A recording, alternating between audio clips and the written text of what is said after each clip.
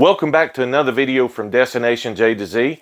As promised, I'm coming back to you to show you how to convert your CR Spotless system to make it more efficient to where you don't have to change your resin as often and will cost you less money.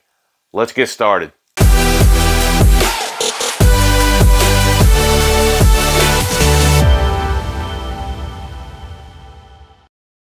Remember, if you like this video, I would appreciate you subscribing to our channel.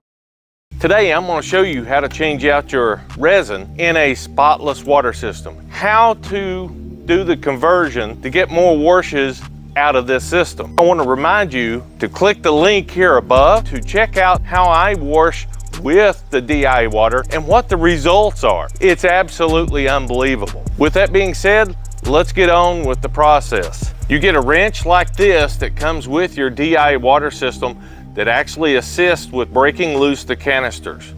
So then we'll take that loose and I break both of them loose so that way I can do it with hand from that point forward. They will be heavy as they do contain water because this is what's in it along with the resin.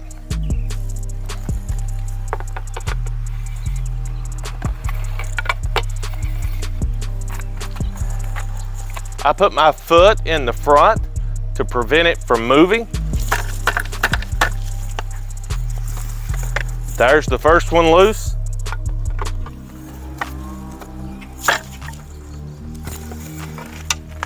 There's the second one loose. Now from this point, you can actually lay it down on its back and remove them. You can take it off while it's still standing in the upright position to keep from spilling the water all over the place. But remember, it's going to be heavy.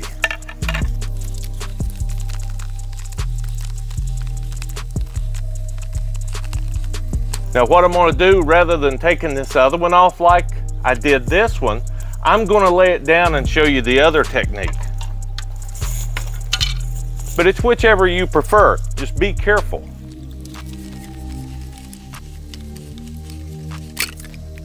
As you can see, taking that side off was much more controlled as I'm able to support it underneath and on the bottom.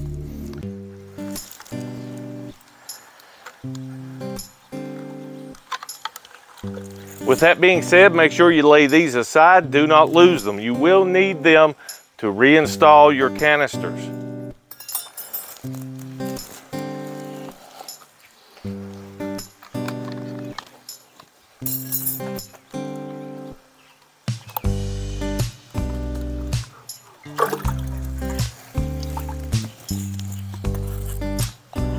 Simply stick your thumb in the center, lift up on the canister.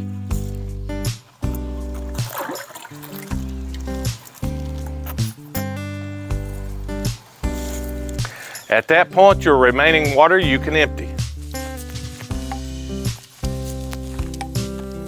Even here, you can still see that there's water in the resin. So you still have to get that out if you want to refill these. You can drain it like this, or you can turn it upside down, take the cap off, and then just pour it out in a trash bag. You can set these out in the sun. It will drain out over time. You can see it's still coming out on this one as well.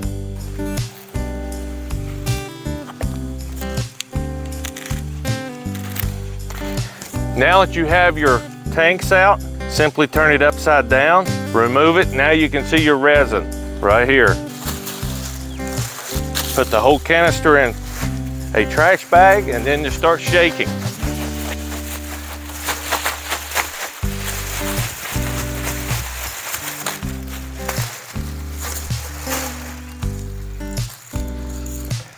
The majority will come out. As you can see, there's still some remaining that's in here that can be simply washed out. Make sure that you do not lose your O-rings in the process.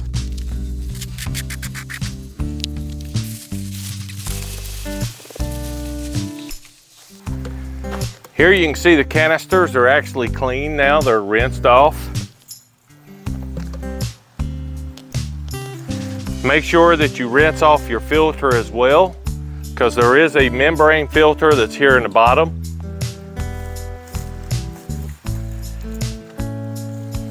Now that we've got each one of the resin tanks off, we've got the resin containers removed. out of the system. Now I want to show you how to do the conversion and show you how simple it is. You want your container just like this, totally empty. You remember your spacers that was in here? You take them out too. The spacers you remove, your canister you remove. If you want to save it and go back to it, you can. This conversion is that simple. How is it, or what is it? I will show you. It's right here, guys. It's this simple. This looks like 2 pieces of PVC pipe, and you would be correct. Can you make this at home? No, you cannot. You will have to order this. I will leave a link in the description to where you can get it. It's not expensive. It is expensive considering that you're buying 2 pieces of PVC pipe, but essentially, if you look here at the bottom, you actually have a cone that's in the center that will center it up in your container. And I know it's hard to see, but I'm going to try to bring it in close so you can see it. There's actually laser grooves that's in the bottom that does not allow the resin to enter this PVC pipe. No one can cut these grooves at home unless you have a laser cutter to do that. It's that difficult. But essentially, that's all it is. And then instead of putting your resin in a cartridge, now you fill this up totally with resin.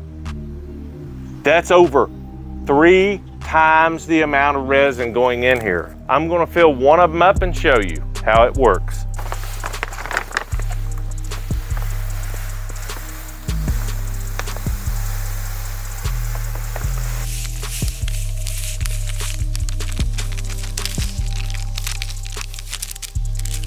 Once you have the resin in here full,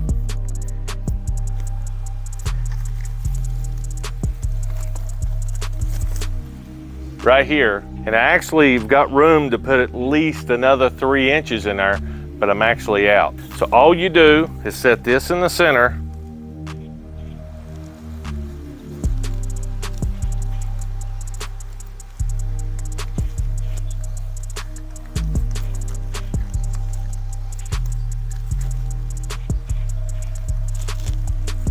Push it all the way down as far as you can get it. It'll look something like this. Now where you want to fill the resin to is to right here, right below the line. When you fill this up, then you would screw this back in. And the easiest way to do this one is with your carrier standing up. If you notice here, I've already removed the CR Spotless label. That way you know you've already converted it. There's a hole here in the center.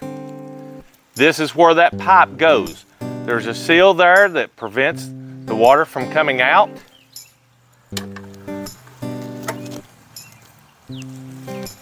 That's this O-ring right here. This O-ring will go up in there and seat to prevent the water from coming out. You only want the water to go through the pipe, through your resin, then back up and back out. Again, you hand tighten.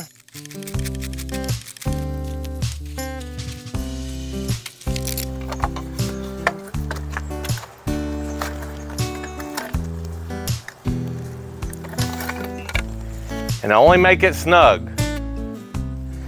This time I'm going to leave the other one off because I do have to get some more resin, and I will be using the link in the description below to get some more to finish filling it up. Thought I had enough to go around, but I don't. Once you do this, you just increase the capacity of your CR Spotless anywhere between 6 to 20 times. It's that much more efficient. Why they didn't design it from the factory that way, who knows? Probably because they want more money selling you the cartridges. Don't forget to hit that like button, because when you hit the like, all it does is set the YouTube algorithm to where it shows other people this video. That's all it does. Don't forget to hit that subscribe button. And remember, guys, I will see you on the next one.